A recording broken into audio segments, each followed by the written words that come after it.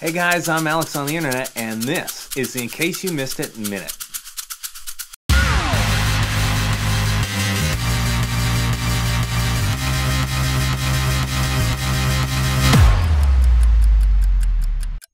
Just a couple of weeks ago, Twitter released a new application called Periscope. The application allows you to stream live video straight from your Twitter feed. I checked it out and it's a pretty cool app. It's kind of like the old Ustream feeds. Most applications like this have used webcams in zoos and city streets, but live streams from an app like Periscope or others like Meerkat can go anywhere because they go wherever this goes. And just a couple of weeks since its release, we're already seeing bootleg films on Periscope. Over the weekend for Fast and Furious 7, there was at least a dozen people on a Twitter search that were streaming the movie live to their followers. A dozen people isn't a big issue, but the Motion Picture Association of America is concerned. Because what if technology like this just gets better? If you're going to take a camera into a theater, you're most likely going to be caught. But a theater can't really confiscate your phone, and if technology like this continues to get better, maybe watching bootleg movies this way is going to be worth it. I've got this thing where watching something for the first time, I need perfect quality. I don't think I'd ever be able to sit down for 2 hours and watch a bootlegged movie from somebody's cell phone.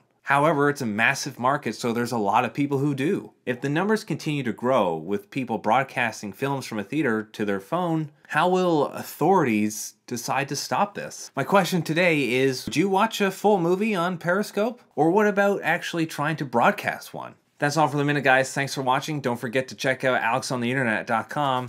And please subscribe and like the videos, and I'll see you on the next minute.